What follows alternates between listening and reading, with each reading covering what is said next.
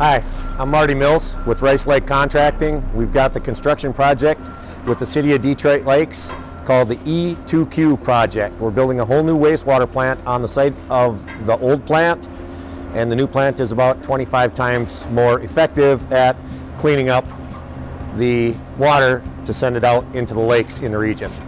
This is the new number 2 building, influent structure. Basically the water comes in through the new pipelines that we put in to a new screening station, then lift pumps send it up into a process screening room, which we'll go to next.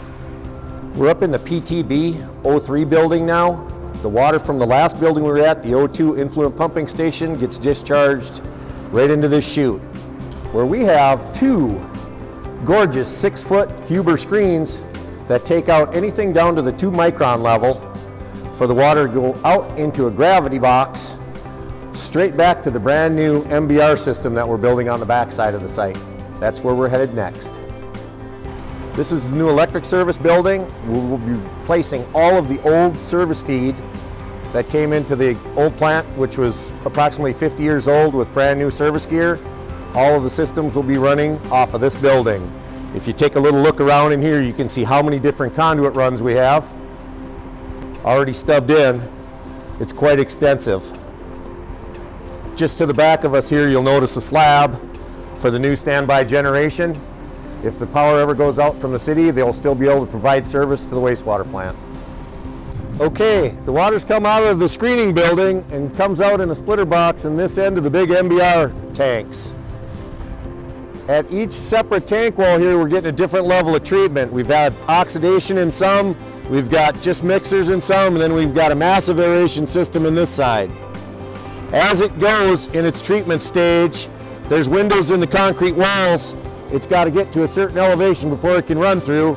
Thus, it gets its retainage time in this tank. This replaces the clarifiers and the roughing filters that were the old plant system that really weren't getting the job done. As it's running through the big tanks here, it's going to go into 4 little filter concentrated cell groups that are actually called the cartridge packs, a Suez product.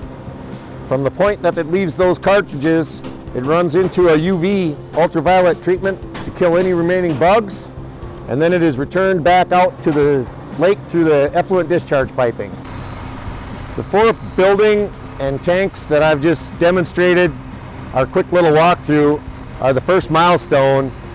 These 4 tanks will be put in service and replace the old plant. At that time, there's a second phase that will start with a new thickener building and a solid storage handling unit.